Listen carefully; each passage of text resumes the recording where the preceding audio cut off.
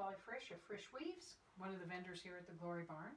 I'm currently putting on the warp, measuring out the threads that will be used for part of the weaving. This is called the warp. It's what goes on the loom, and then for the threads to go over and under to make the different patterns. So this machine that I'm using here is called a warping mill. And actually a friend of mine got together with me and he helped me build it, so I'm pretty excited about it. I really like it. So anyway, right now these are the measured threads, all about 5 yards in length. Once I get the desired number of threads on here, I'll bring you back and show you how I chain it off to get it ready to go on the loom. So right now this will probably take me about an hour to get it all on, all the threads on.